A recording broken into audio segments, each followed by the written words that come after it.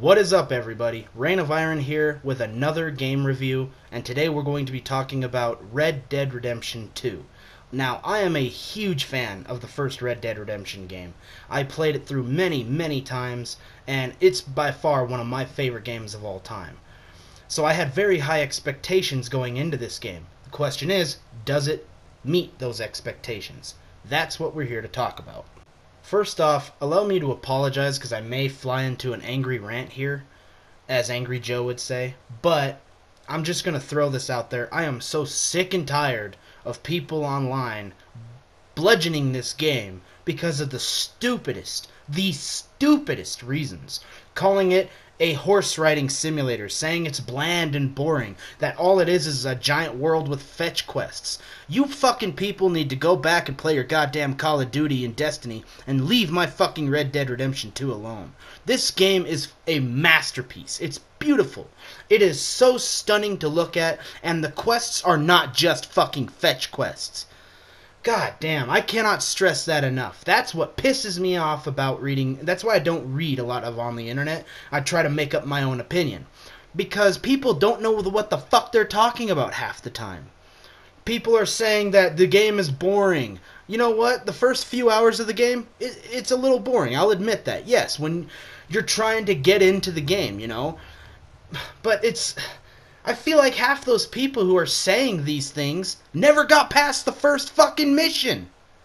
So they don't know what they're fucking talking about. And I see all these zeros and twos and ones all over the damn place. It's like, you're giving this game a fucking 0? I'm sorry, but are you fucking kidding me? God damn. They make my job harder. Because now I have to go out and fucking tell you how it really is. And you still gonna have to go out and read their bullshit. So I'm sorry to tell you, but the game is not bad. The game is actually excellent. It's beautiful.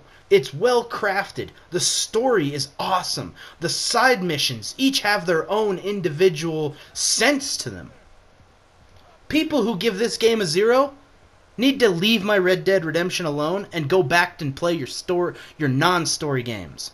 Go fucking play your Call of Duty. Go fucking play your Destiny. Leave my story games alone.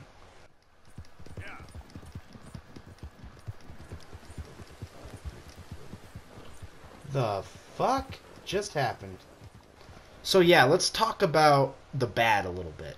This game is a little buggy, it's a little glitchy, but with a big open world game like this, that's to be expected. As you can tell from my real-time reaction, it caught me off guard when I saw one. You got weather changing on you instantly sometimes. I've had horses flying through the air. Just some really funny ones. Nothing game-breaking. I have actually not had this game crash on me, but I have had some hilarious bugs and glitches. One, I don't have the video clip of it, but I'm just throwing this out there. I actually had a guy who was on his horse flying through the air, and the only reason I knew that he was in the air was because something fell in front of me, and it turns out it was a gun. I look up, and there's a guy on his horse literally Supermaning through the sky. It was freaking hilarious. I wish I would have caught that video clip, but that's really the only bad. That, and the other downside is the beginning of the game is a little boring, but once the game picks up and the pace starts getting to go, you really get into the game, and the game starts becoming really fun, in my opinion anyway. So really, there's nothing bad about this game, with the exception of a few bugs and glitches that can be rectified with a patch, and the beginning of the game is a little dull and boring, and it's slow to get going. But stick with it, I'm telling you. Stick with it. This game has a phenomenal story, and we're going to get to that. I will also say the controls are a little clunky, and they do literally have an animation for almost everything in the game, which I've noticed people have complained about that as well, saying that it takes too long to do things because there's an animation for everything. I like that. I do. That's attention to detail. Another topic we're going to get into. Speaking of attention to detail, one thing that I'm really happy about with this game is the fact that it connects this game to its predecessor, Red Dead Redemption 1. And one of the main characters of Red Dead Redemption 1, of course, John Marston, I fell in love with him. The dude is a badass. And this game shows you just how he became that badass. It also goes into detail about Dutch, your gang leader, and how he became the man he is. It shows you different things about these characters that you might not have known. And it really goes into detail about them and shows you how they became the men that they ended up becoming, as well as other characters that reoccur in the first Red Dead Redemption game. The game does it almost flawlessly. So let's talk about the gunplay and the gameplay. And I'll tell you right now, the gunplay on this game is fan-fucking-tastic. They took what made Red Dead Redemption 1 work and made it better, if that was even possible. There are so many guns to choose from in this game, from bolt-action rifles, sniper rifles, shotguns, pistols, sawed-off shotguns, even knives, and you still got your lasso. You know, and everything in this game that you can shoot with is badass. You even get a bow and arrow early on in the game to hunt animals, or you can go purchase a Varmin rifle if you choose to. And the gameplay, yes, I'll admit, it's a little clunky, but at the same time, the animations, in my opinion, are the meat, the juice of this game. There are a lot of animations, and there's literally an animation for everything in this game. You know, from carving down animals to just simply taking chips off our poker table. But everything in this game is so attention to detail that that's what I like. Many people might not like that, but that to me makes this game a masterpiece. Rockstar knows how to show attention to detail, and I love that about this game. If this game didn't have that much attention to detail, it might not be as good as a game. It really wouldn't. It'd be just your average game. But the fact that they put so much time and effort into each little tiny area, from people's faces to the fact that you can blow people's faces off, is why this game is magnificent to me. The attention to detail is incredible. From the story missions to the side quests, this game will literally embrace you and make you want more. It will keep giving it to you until you are satisfied.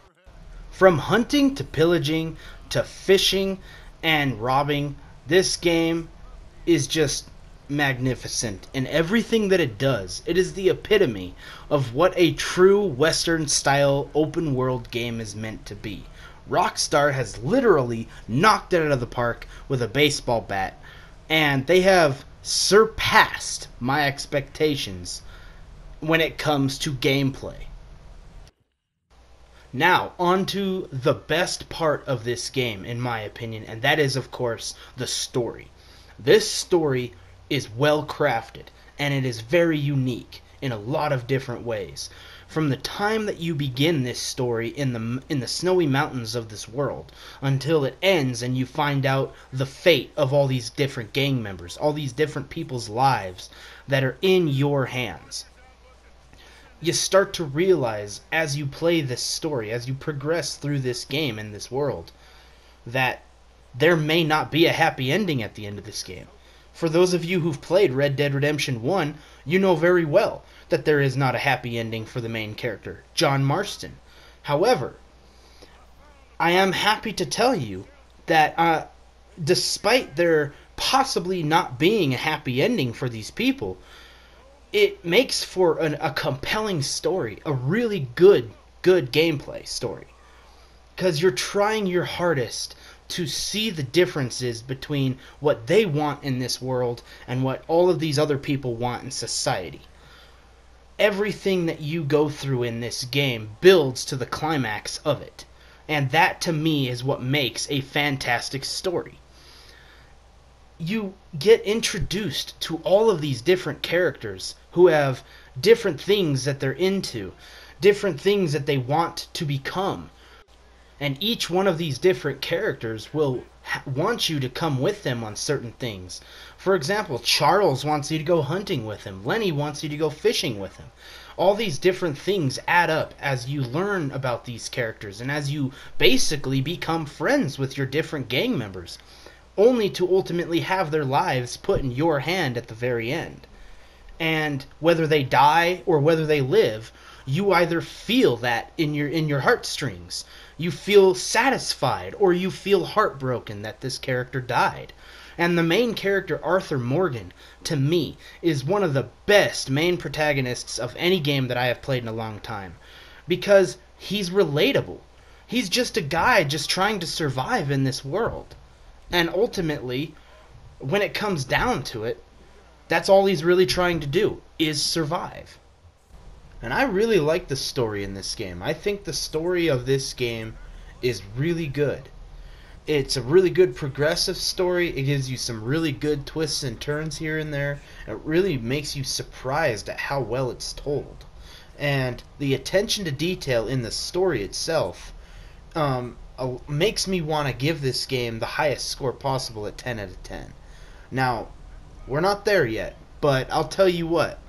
This game's story definitely, for me, is a 10 out of 10. It's a really good, compelling story, and it keeps throwing you some twists and turns, like I said. You'll be seeing these people's lives unfold right before you. And I like that. I think that's really good storytelling. Watching your main character interact with all these different characters, and then watching what happens to them. This story of this game does that really well. And it's a pure good story, Western story, which you don't get many these days. And what I love about the game the most is that there's no microtransactions to muck up the story. Now, of course, online's going to be coming out, and there's more than likely going to be microtransactions in the online. But I'm not going to judge this game off that. I'm judging this game off the story. And the story for me is a solid 10 out of 10. This story couldn't be any better. Now, does it hold up to the original game's story, Red Dead Redemption 1? I think that Red Dead Redemption 1's story still might be a little better, but they're both really good stories. Another really cool thing about this game is that there's vendors everywhere. There's fences that you can sell stolen goods, horses, and other things. There's even a wagon vendor where you can rob somebody's wagon and take it to and sell it them. Usually get between like 25, 50 bucks depending on what kind of wagon it is. And it's cargo, I think, is what it's based on. But I like the fact that there's so many different vendors in the world and each one does these different things. You've got vendors that you can sell meats and different animal hides to. You got vendors that you can steal stolen goods to. You have vendors that you can buy and sell horses. You got vendors that you can, go to and get your hair cut. Go to and buy weapons. And, just buy tonics and stuff like that. Go into a general store and buy really whatever you want. Clothes, guns. There's so much attention to detail here on everything you do. There really is. And another really cool thing about this game, a really cool feature that Rockstar did really, really well, and you're going to think I'm kissing Rockstar's ass here, but I love all of the different ways that you can customize your character and make him your own. If you ever wanted to be Billy the Kid, you could dress your character up like Billy the Kid and walk around like you're a jackass, Or you could be a really cruel person and just look all grimy all the time and kill people whenever you want. You could dress as, a nice looking bank feller that has an honest job. You really can do and dress your character up however you want. And I love that about this game. You can mix and match, or you can go with different uniforms and different suits. It really makes you feel like you can make Arthur Morgan your own. And I appreciate that. I also really like the attention to detail to how you can keep up with your character's hygiene, and also keep up with his hair. You can go clean shaven or you can be really musky. Or, you can even take a bath in this game and make your guy look good. And they also really give a lot of gun care. There's like 36 to 40 guns in this game. I don't remember how many exactly, but I love the fact that you can literally buy all these different types of guns and then even customize them. You can make them look however you want. You can make them your own. That's one of the biggest things I love about this game is you can make Arthur Morgan your own. You can change his clothes, you can change his guns. You can make his guns look really nice, you know? And there's so much attention to detail in the gun customization as well. I loved customizing my guns. Every single gun that I bought, I felt like I did something to it, even if it was just, little. I made a really cool revolver, and I went black and gold, and I thought it looked badass. It's one of the coolest guns that I've ever seen. It's my pistol. I have to make Arthur Morgan's pistol look like a badass pistol, and that's what I did. But the stranger quests and the random event quests and all these different hunting things and fishing things that you can do really add to the game, and I love that you can do so much, and it's all on your own time. You can choose to do it or you can choose not to. I loved helping some of these different side characters, in their own endeavors and find out what happens to these characters later on, because some of them have multiple quests. Some of them lead to new quests. I honestly loved helping these characters, and there was always a few moral choices in these quests as well. So the side quests and the main quests, you also have all these different side activities that you can play. Ultimately, I think this game not only meets my expectations, but blows my expectations out of the water. I don't know exactly what I was expecting going into this game. I thought it was going to be just like Red Dead Redemption 1. But I gotta tell you, I think this game, overall, is a better game than Red Dead Redemption 1 is. The story might not be as good as Red Dead Redemption 1, but it definitely hits right there. The gunplay and the gameplay is fantastic in this game. The attention to detail is beautiful. I loved using the cinematic camera. I loved pretty much everything that there is in this game. And that's why ultimately I think in the end I'm hard pressed not to give this game a perfect score. There was so much randomness. I had so much fun just running around and playing the game. Not just doing the missions, not just doing, the side quests, but just playing the game. I had so much fun with. And I don't think I'm the only one. I think there's a lot of people out there who really like this game. And the reason because of it is because it's hard to put down once you start playing it. It's a very long game. And you have to put the work in to play it, because it really is the longest story Rockstar has ever made. And combined with all the side stuff and all the activities that there are to do, you're going to be playing this game for a very long time. But you're going to enjoy it, every second of it. If you feel like you're getting burnt out because you're playing it too much, play something else for a little while. Come back to it. That's why it took me so long to get this review done. Because I was having so much fun playing it, I didn't want to put it down. But ultimately I was probably going to wait until online came out to actually do this review, but I ultimately decided, I'm kind of late to the race. Everybody else has seemingly done their review, so I decided to just do mine. And this game is so much fun. Go out and buy this game. Seriously, go out and buy this game. It's on sale right now. As of right now, I think the collector's edition and stuff is on sale, but if you can find this game for even a lower price, or buy it at $60, whatever you do, you need to go out and buy this game. Add it to your collection, because it's a game you will not regret buying.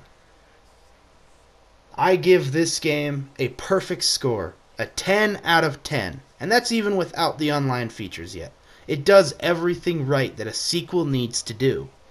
It had a good story. It had better and superior gameplay. It had more to do. It blew me away. And the replayability, as well as the attention to detail, are the game sellers here. This game is not only worth your $60, this game is worth whatever you want to pay for it. That's how good of a game this is. Buy the $80 version. Buy the $90 version. Who cares? Buy this game. If you can find it on sale for $50, buy it at $50. Buy it on sale. Buy it not on sale. This game's worth your money no matter what you spend on it. Perfect game. 10 out of 10. In my opinion, 10 out of 10 story. 10 out of 10 gameplay. Buy it. Reign of Iron out. Thanks for watching, and I'll see you later. My next review is going to be Battlefield 5, and we'll see how that game goes. Like and subscribe. I gotta sit me down a second. Not a problem, sir. Not a problem at all. You are in safe hands now. And people waste time with the temperance movement. Liquor never dulled a good man's senses.